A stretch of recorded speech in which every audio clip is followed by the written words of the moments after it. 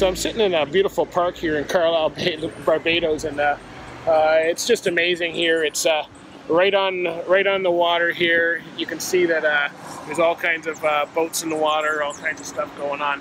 But I'm not here to talk about the beach, although I love to talk about the beach and be happy to do that all day. Really what I'm here to talk about today is trucking in Barbados. I've been doing a little thing since I've been around where I've been always fascinated by the trucks in Barbados and the Bajan people. We come here every year and it's an amazing time. And so I just thought I would share with you some of the thoughts I had on it. You'll see by some of the pictures here, there's a variety of trucks here in Barbados. Everything from little cute little pickup trucks and straight trucks to the tractor trailers we see at home.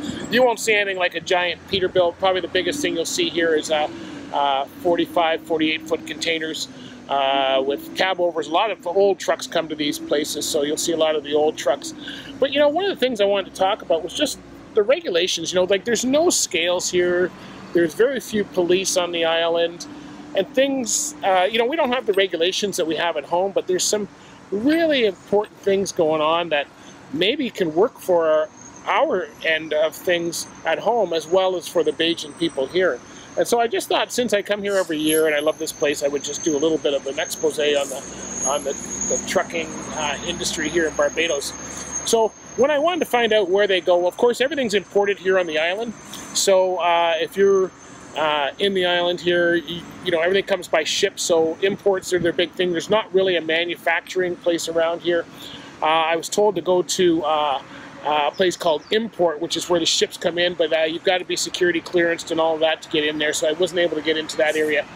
And there wasn't a whole lot of manufacturing around. But one of the things I did find is that the roads here are very small, and if you've never seen the roads here in Barbados, they're just what we would call basically city streets or secondary highways.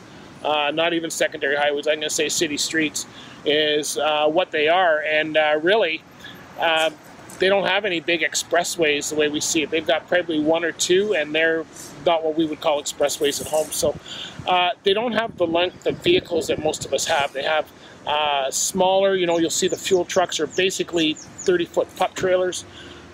They do run some 45s here, but again, they're using cab overs and stuff. And most of this stuff is right-hand drive, so they drive the way that you do in England. So that's one of the reasons I don't drive a lot here. My wife kept saying, check out the other side of the road. But you know, it's a good place to be, but there's some challenge here.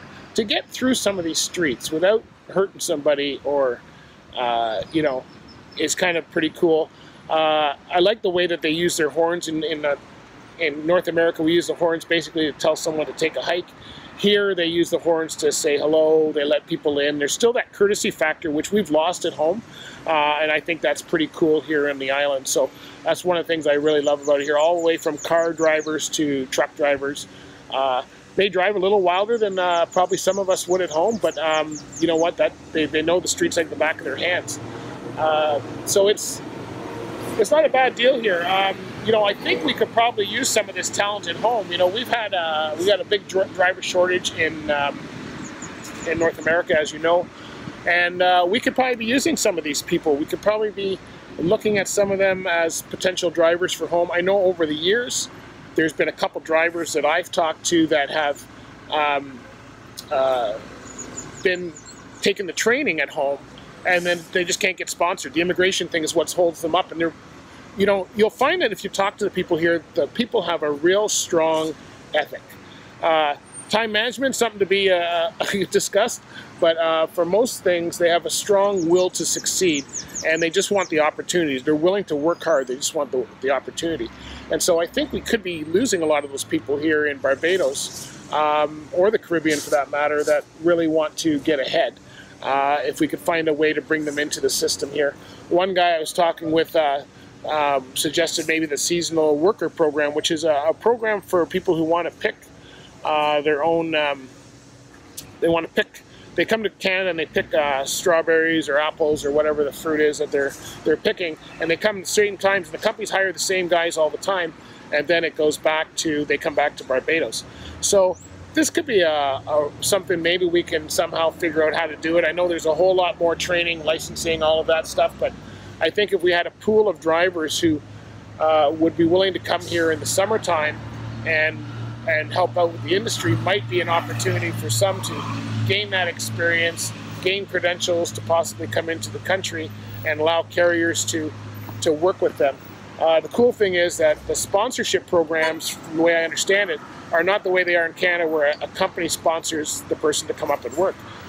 It's sponsored by the government here, and they find the people, clear them, all of that kind of stuff, and then they're sent to particular companies part of the program. So I think there's some opportunities here that might help our trucking industry.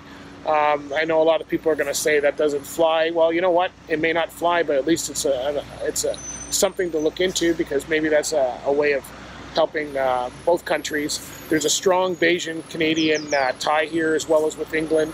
We're all part of the British Commonwealth, so a lot of people here already have family in Canada and stuff, so it's not that far a transition to get them up and working in Canada if we decide to do that road. But as far as trucking, they do all the same things we do. It's a lot more of a delivery style operations here, more so picking up at the containers go into basically a distribution center for whichever company they're with, and then they will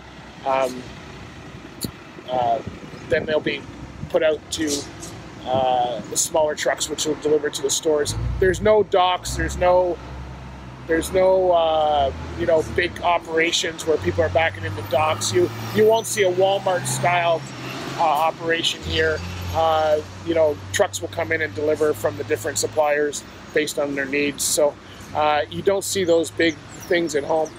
As far as regulations go, there's no scales here. There's very little police, like I mentioned, but they seem to do all right. You don't hear of some of the fatalities and stuff that we have in Canada. I think it's because at the courtesy level, we see more people doing all right, as far as there's not that giant hurry to get somewhere. They all seem to drive fairly fast, but they seem to do it in a point where it's getting there pretty well. So maybe there's some things we can learn from their industry, and certainly there's some things they can learn from ours. And I know they wouldn't need the big safety people in the regulations, because I don't know how they're checked. I haven't talked to anybody about how they're checked that way, but it might be a way of, you know, they don't have scales to weigh trucks, so you do get that factor where you could possibly be overloaded. But I don't think there's heavy enough cargo here for really them to overload anything. Other than the containers, everything is pretty well straight truck-wise, and it's just a matter of loading. If I had to look at probably the biggest issue they have here is cargo securement. Things aren't really placed down. They're kind of just put in a truck. Sorry, I got stuff. Put in a truck here, and they're just, you know, hopefully make it. You know, there might be one strap over there. The one thing you won't see at home that you do see here a lot is the people actually driving with people in the back cargo area.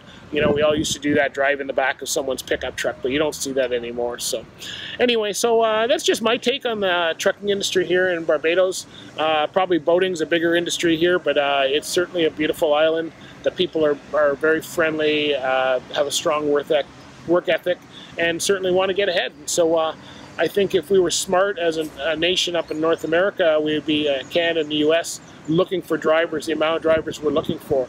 We may be wanting to look for some of these Caribbean countries where they have the same mentality as far as politeness and courtesy, and looking at those people. So I'm going to sign off now. I got another stressful day on the beach. You know how that goes. So anyway, thanks for listening. Hope you enjoyed that one show.